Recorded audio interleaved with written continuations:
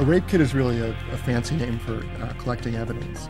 After a victim's attacked, typically they'll go to an emergency room, and the nurse or doctor will collect hairs and fibers and saliva, anything that's on her body or on her clothing.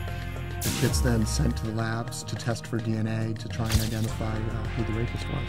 DNA has been the most incredible tool that police have gotten in decades. The FBI has built a database that has DNA profiles from convicted criminals around the country.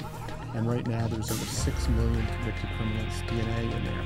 We have a nationwide crime problem. We need to be able to talk to one another and share information across state lines.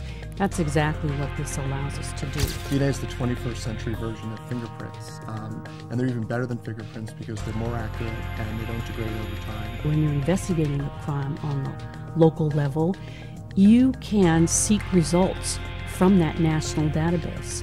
And so you might put in the information from your crime scene, and if you're lucky, you'll get what they call a hit.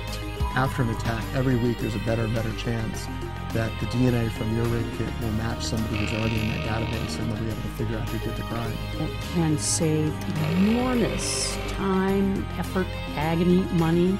It's also really useful for finding missing persons. We have homicides on the books that are 30 years old that we haven't solved yet. We didn't even have some of this technology available.